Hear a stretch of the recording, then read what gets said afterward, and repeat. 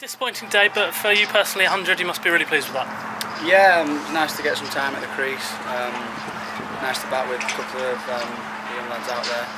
It was a tricky pitch early on, we lost a few early wickets, but yeah, like I said, nice to spend some time out there. Just a shame that we didn't get the win.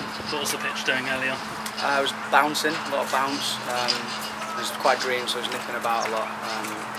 We managed to steady the ship with Guesty, and he got through the tough bit and played a really good match. Yeah, you had a nice partnership with Guesty. How much did you enjoy batting with him?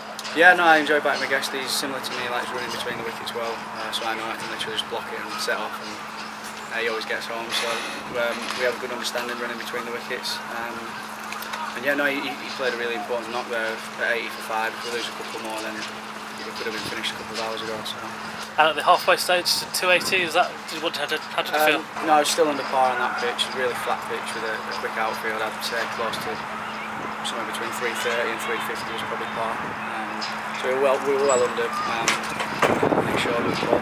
And with the ball, a couple of missed opportunities catching wise, but how do you feel the kind of performance was with the ball?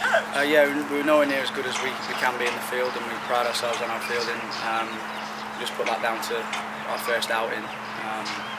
You know, having been indoors all winter, it's tough for lads to adjust and field outdoors, but that's what we're here for. It's what pre-season's for, to dust the cobwebs off, and we'll get back on track with that.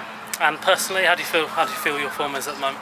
I feel good. I feel obviously I've played a bit of cricket this winter, so I feel like I'm still in nips kind of thing. I'm not just coming fresh from indoors.